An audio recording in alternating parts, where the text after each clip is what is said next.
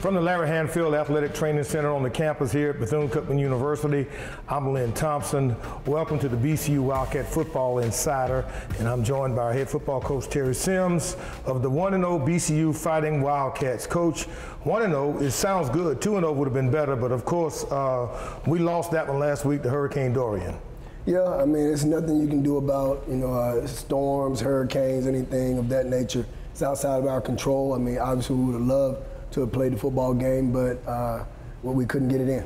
Yeah, you're absolutely right, Coach. In fact, not only could we not get it in, we couldn't get in to Daytona Beach. Everybody in America knows that we were stranded for 3.5 days in Atlanta after the big win over Jackson State, and we basically had to set up shop to run the athletics department and the football program from the Atlanta Airport Marriott Gateway, and we're so thankful for those folks and the people at the MEAC SWAC Challenge for working with us in that time of crisis. Coach, when you talk in terms of the game against Southeastern Louisiana, it was the return match of a home-and-home series. We went out there 2 years ago, escaping a hurricane here, and won a huge football game out at Southeast, Coach, and we were looking forward to playing a nationally ranked football team, weren't we? Of course, you always want to play teams of that caliber because it shows you where your team is. It sets the bar for your football team.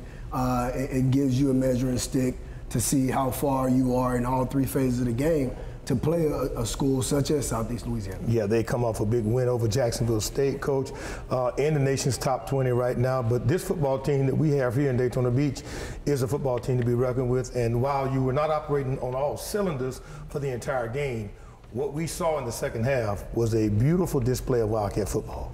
It was. We didn't play up to par in the first half, but the guys didn't quit. They held a course, and they came back out with a lot more energy and being a lot more detailed, doing the things they're coached to do. And well, let's take a look at the highlights. We started making plays, a whole lot of plays for you to see. We'll come back in just a few moments, and in today's show, we're going to take a look at the Wildcat offense 1 week after the victory, and then defensive unit from the same standpoint. Then we'll go around the league. All of that and a whole lot more coming your way as Wildcat Insider Football continues.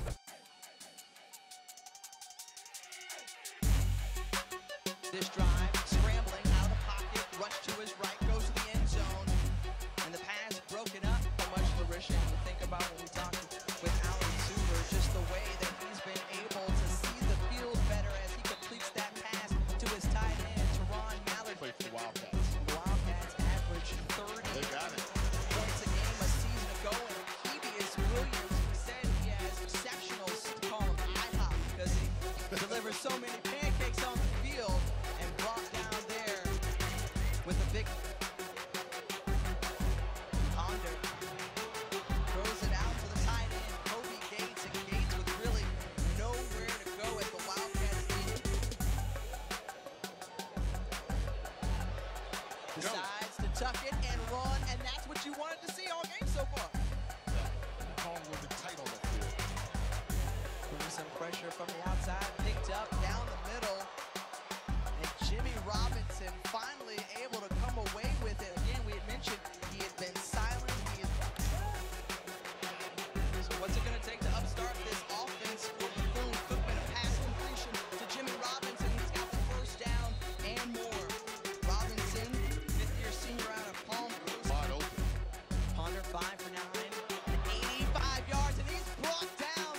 Rashawn McNeil coming in on the sack from his outside linebacker position. And Jackson State loses 7 there. And I think they took them coming down. Jones gets it out and picked off. Read all the way by Trevor Merritt. And Merritt taking it back to the house. Yes! The pick six. And just like that, Bethune-Cookman is right back in it. Harper on my team, FYI. Well, how about Isaac Washington continuing to barrel? Ranked man in the country was upset.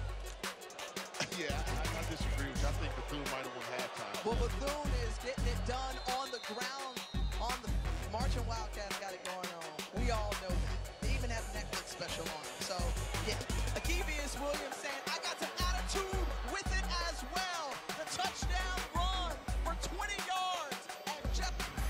get upfield. And this one lands in the hand of the Wildcats again. This time, the true freshman, Devontre. And the pitch out and the easy catch from Teron Ballard. And just like that, Bethune-Cookman now takes the lead. Special teams, now Bethune-Cookman with a chance to extend the lead with a two-point conversion. Got him. Williams finds as he holds on for the big grab. this time up the middle and score for Ladarian Wilson, the junior. Position. And Johnson almost got to him, able to get away, was Ponder, and Ponder takes a hit, stands up, and bubbled the football. Coming back the other way, Sam Mark down the sideline, continuing to see great defense from Bethune-Cookman. He's in for the score. We are definitely going to have to take a look at this. Yeah. On the field, they call it a touchdown as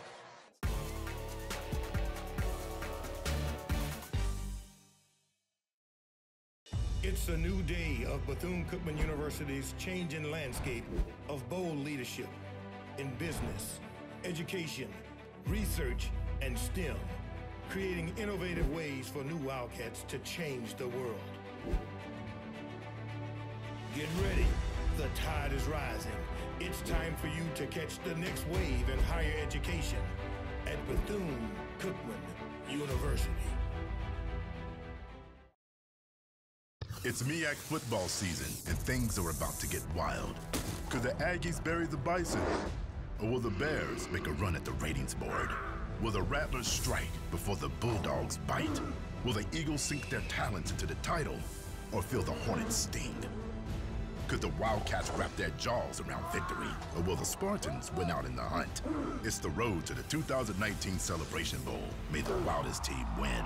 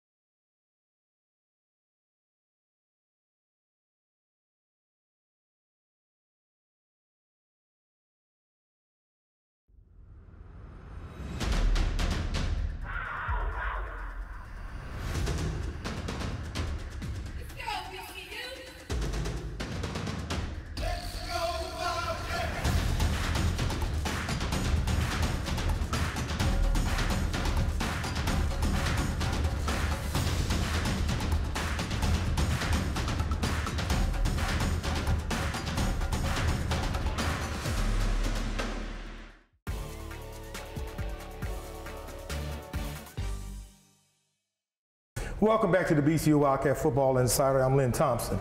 It's Terry Sims, and the Cats are 1-0. A big Labor Day weekend victory over Jackson State in Atlanta in the MEAC SWAC Challenge, 36-15. Coach, that's all the football that we have on tape in terms of opponents looking at this year's football team. This week we prepare to go down to Miami to play the Hurricanes, and they would have had the benefit of having 2 full football games on tape of us. But due to Hurricane Dorian, we could not play the game against Southeastern Louisiana. And so now when you exchange tape, let's talk about that offensively. When you exchange the tape, so you get 2 tapes from Miami and they only get 1 on you? Yeah, and you know, it's kind of a gentleman's agreement. Yeah. You know, you really don't have an issue if you don't have your other game. They know that we're not holding the game back. Okay. We just, you know, we were not able to play the game. So we had already exchanged our first game a few days ago, and they ended up just going ahead and sending the game that they played on Saturday, which, you know, we thank them for that. And I think they understand that we're not doing anything, you know, to try to side swipe them or try to do anything underhanded to them with the film. There is no film to show because, or trade because we didn't play a game. Well, Coach, this past Saturday, you had to simulate game situation and game conditions. You kept as close to the normal football schedule as you possibly could. Let's talk about that from an offensive standpoint, because if there was one unit this 2 Saturdays ago that needed to be in sync in the first half, it was the Wildcat offense. It was, and you know, I said it in a couple of different interviews. We had, I think, a lot of good plays called, but we had guys trying to press, trying to win the game on one play, and they were trying to do a little bit too much. So we just had to get them in and settle them down, and I think we did that at halftime, and they came back out and played like that in the second half. And that's what we did from a coach's standpoint this past week. We just had to show those guys that they can play the game, and we just needed to settle down and play the game the way we know how to play. Coach, one thing I did want to ask you about the very first play on offense in Atlanta. You brought a guy in motion, and that play seemed to be out of sync. It looked like it might have been a screenplay or something. What happened on play one offensively? It was just our center said he couldn't hear our indicator, which is our hand clap, and they didn't hear the check from the quarterback because it was loud. It was loud down on the field. The stadium was loud. We had a great crowd there. So I think it was a little bit of first play jitters. He really, his adrenaline was going, and he really didn't focus in like he should have. Okay. So he didn't snap the ball on the indicator, and everyone else moved when they should have. The ball just didn't move. Okay, Coach, you're going to find that same thing to happen this coming Saturday at Hard Rock Stadium in Miami against the Hurricanes. Their home opener. You're going to have a massive crowd of over 50,000 people. They're going to make noise, and they're going to try to disrupt their offense. And I know you got things in play for that. What do you expect to see from week one to now the new week two? Because most football coaches say that second week is when you make your most improvements. It usually is, because you have an opportunity to actually show the players live game situations on film and show them, because practice is what it is, it's practice, but you know, game time, it's turned up a little bit. Yeah. It's a little bit different, and you get a chance to show them and teach them from game tape, and you know, you get an opportunity to correct mistakes, and guys get a chance to go back out that second game and they play, I think, a little bit better. We didn't have that opportunity with Southeast Louisiana, so now we are playing our game two against Miami, and hopefully we hit all those strides. Coach, a bigger, stronger, faster opponent, probably the most biggest, the fastest and the strongest opponent that we'll face all year in a Hurricane football team.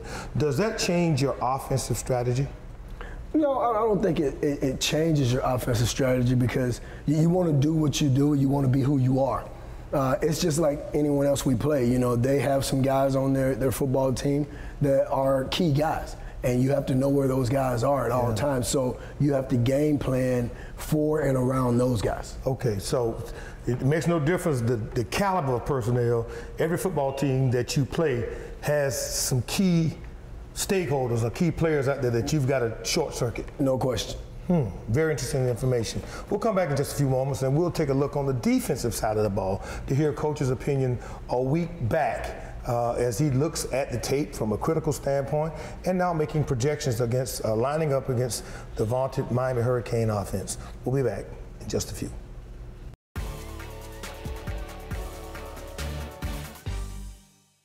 Hi, I'm Brent Crichton.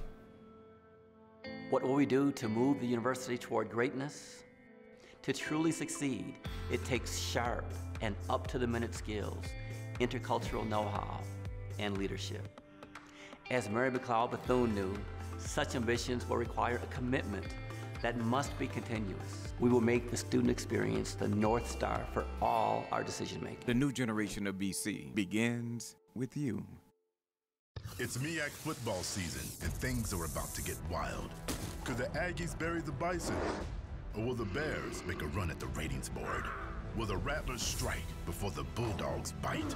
Will the Eagles sink their talents into the title, or feel the Hornets sting? Could the Wildcats wrap their jaws around victory, or will the Spartans win out in the hunt? It's the road to the 2019 Celebration Bowl. May the wildest team win.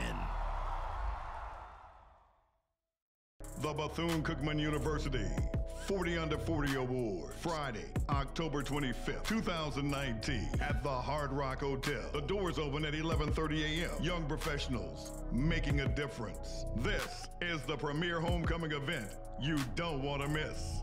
Come celebrate our young movers and shakers as they help raise $40,000 for the 40 Under 40 Scholarship Fund. The Bethune-Cookman University 40 Under 40 Awards. It's a new day of Bethune-Cookman University's changing landscape of bold leadership in business, education, research, and STEM, creating innovative ways for new Wildcats to change the world.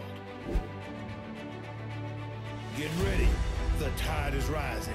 It's time for you to catch the next wave in higher education at Bethune-Cookman University.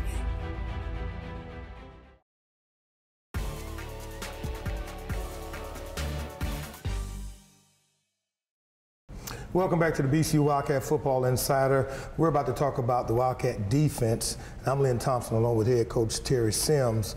The Cats are 1-0 after a big win in Atlanta over Jackson State, 36-15. The Cats found themselves down 9-0, coach. You give up close to 500 yards of total offense, and while some folks would say that that is a red flag, you know, over 150 of those yards came in the form of 3 big plays. They did, and you know, that's what I talked to our defense about. Are we happy with the number of yards that we gave up? No, and we can't do that week in and week out and win football games. But we won the most important stat, and that's the scoreboard. We had more points than they did at the end of the game. But we definitely want to stop the big plays, because you're correct, 3 or 4 big plays accounted for almost 200 yards of that offense, and we can't have that happen. So we definitely have been working on that this week and working on our guys staying focused and maintaining their coverage on the back end. Even when the quarterback does scramble out, we have to make sure we stay in the same area as our receivers. Coach, those 3 plays happened on the passing, in the passing game. I think it probably would be a different scenario. You may be having some things differently to say had those been long running plays. Oh, without a doubt. You definitely can't have running plays to go for that long. You know, 2 of those big pass plays, the quarterback was hit as he was releasing the ball. Right. We just have to make sure we maintain coverage on the back end. Our guys are getting there, they're getting pressure. The quarterbacks are really just throwing the ball up. You know, on one of the big plays, we just totally busted a coverage, and the guy was standing downfield by himself. So you can't have things like that happen, and I think our guys understand that now, and it's a lot easier to correct those things off of a win than if you don't win the football game. Okay, so now going into this weekend's football game against the Hurricanes, they've got a redshirt freshman quarterback who is throwing the ball extremely well. But everybody that knows football knows that the identity of the Miami Hurricane football team is to be able to run the football. It is, and you know, they have a stable of running backs that are not bad, and they run hard, they run well. So we'll have our hands full with that. But they also have a receiving core that has played well in the last couple of weeks. So I think we have our work cut out for us on defense, but I think our guys will be up to a challenge. We always get up for football games, period, not just playing the University of Miami, but we do have a large number of guys on our team that are from South Florida, and they play, either with or against a lot of these guys on this Miami team. So they're excited about going down and playing against, guys that they played with or played against in high school. So I think it's going to be a great day. How much does playing a series of 3 non-conference games to open the year affect your strategy as it relates to the ultimate goal of getting to the Celebration Bowl? Because you've got a SWAC opponent, then we had a Southland Conference opponent, actually 4 in a row. Then you've got Miami, and then the following week we're going to another SWAC team, the Mississippi Valley. So when do you begin to really fine-tune, I guess, your rotation as it relates to the primary goal of winning the conference championship? Well, I think you started week 1, but when you get to week 4, I think you have a pretty good idea of who you are offensively, defensively, and special teams wise. You come into camp, or you leave spring and come into camp knowing you have an identity on who you want to be. But in the game of football, you don't know who's going to step up and who will come out and be a guy that year. And you have to tailor all your offense, defense, and special teams around the skill set of the guys that are playing. Okay, so now the skill set, particularly the younger guys, with the new rules saying that you got 4 games. Correct. How do you do that? Do you burn the first 4 games of the year or what? Yes, I do, because I want to see if they can play. And if they show up in these first 4 games and they show that they can help us, then that 4-game deal is out for them. They're playing.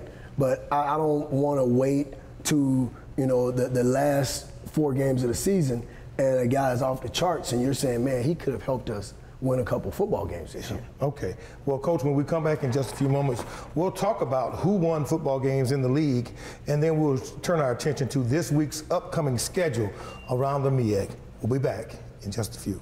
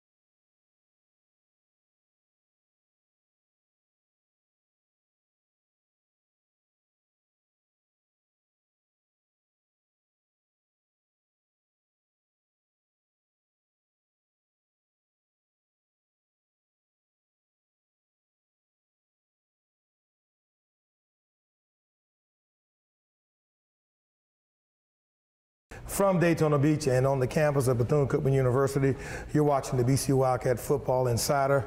Terry Sims, I'm Lynn Thompson, and we just got a few minutes to talk about what's going on in our league, Coach, and then we'll shift our attention to Miami before we close the show out. The Cats are 1-0 so far with the win over Jackson State. We had this past Saturday's game against Southeastern Louisiana, which would have been the home opener for us, canceled because of Hurricane Dorian. We had to make that decision early in the week while we were stuck in Atlanta for 3.5 days, and we had to make that decision with the input from all of our emergency management officials and university officials on campus. We made the right call, didn't we? Oh, it's no doubt we made the right call. I think when you think about kids' safety and all of our staff and everyone that went to Atlanta with us, you have to think about the safety, and not just getting back and getting ready to play a football game, because we didn't know if we were going to come back to a stadium to have a football game. That is so true. We had to, one, think about the safety, then think about the possibilities of actually being able to play a game. You know, that storm, while we escaped a Category 5 storm, Coach, it affected several other teams in the league. They were able, however, to make the adjustment in play because they were able to, they had a longer window to make preparations. Let's go around the league now and talk about it. South Carolina State had to wait until the hurricane passed through the low country, and they beat Lane 34-0, and the Bulldogs are 2-0, Coach. They are, and you know, glad to see Coach Pugh and his staff down there, and they're getting it together. love to see, you know, a guy that may have been behind the 8 ball for a while. Yeah. He's coming out and doing well, and I'm happy for him. North Carolina Central, Coach Trey Oliver seeking his first win as the head coach. They fall on the road to Towson 42-3 and are 0-2 so far this year. Norfolk State bounces back after a close one against Old Dominion. They dismantle Virginia State 44-21 and go 1-1 on the year. The Spartans look to be very exciting. They do. They look exciting, but, you know, Coach Scott has said it all along, even during the spring, that, you know, his team was growing up, and they would be a different ball club this year. And I think they're showing it the way they played Old Dominion. A&T goes out of league play to an ACC opponent, Duke University. The Blue Devils win it 45-13, and the Bulldogs, the Aggies, coach, are 1-1 on the year. That didn't surprise you, that loss. The level of competitiveness, A&T played well. Nonetheless, they're going to go out of conference again this week, Coach, as they're going to host Charleston Southern. But the Aggies are just who everybody says they are, contenders. They are, and they have been for a few years. And, you know, one thing you can count on with Coach Sam Washington and his guys, they're going to come to play. Howard goes out of league to Youngstown State, loses at 54-28. They're 0-2. FAMU, Morgan State, and Dell State all had byes, Coach. This week, a lot of action around the league. Norfolk is at Coastal Carolina. Morgan State at James Madison. We're down at Hard Rock Stadium at 4 p.m. Delaware State hosts Division II Lincoln, Pennsylvania. Howard and Hampton in a big one, Coach. And A&T at Charleston Southern. Gardner-Webb and Central in an in-state rivalry. South Carolina State comes to Florida, to South Florida, and FAMU opens up at home against Fort Valley. A lot of action around the league, but let's talk about the action for the next 15 seconds ago at Hard Rock Stadium. 4 p.m. kickoff against the U down in South Florida. Coach, what can the fans expect? You can expect a detailed football team. You're going to see an exciting brand of football. You know, I think our guys are up. They're ready to go. They have not played in a week, and I think that's different. Playing a game, you being off a week, and it's not because it's a bye week, but the storm, and now they get an opportunity to play again. And you get an opportunity to follow the Cats down to Hard Rock Stadium. Hey, Wildcat Nation, come on, join us. If you can't, the game will be on the ACC network, and you can use any one of our digital Cat Eye Network platforms to follow the Wildcats. For Terry Sims, I'm Lynn Thompson. We'll see you in South Florida.